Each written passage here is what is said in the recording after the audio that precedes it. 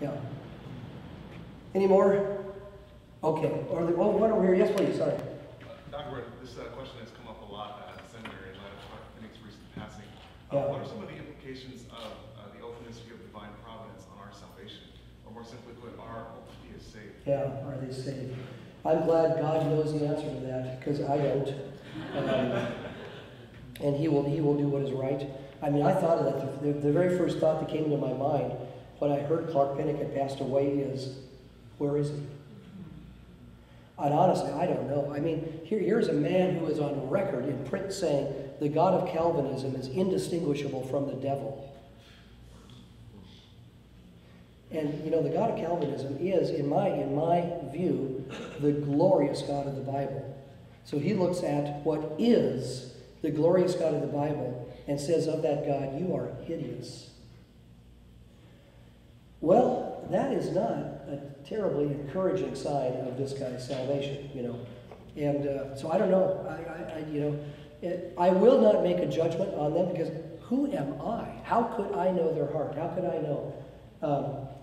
But God will make the right call on this, and He knows.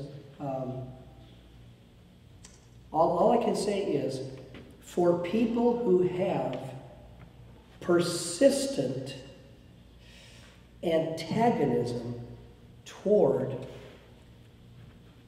the truths of this word that are in conflict with the culture they live in, they rather go with the culture than with the Bible. I find it sobering to contemplate whether or not they truly are saved. Because what's the mark of this? One of the marks of the Spirit.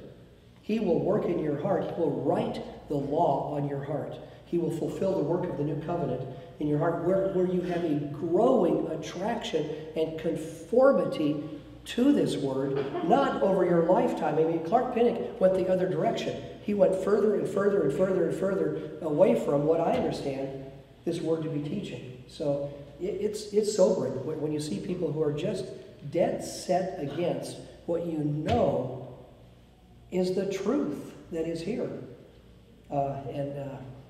So I don't know, but I worry. I worry in those cases. Yeah, okay. All right, I think we'll end with that one and turn it over.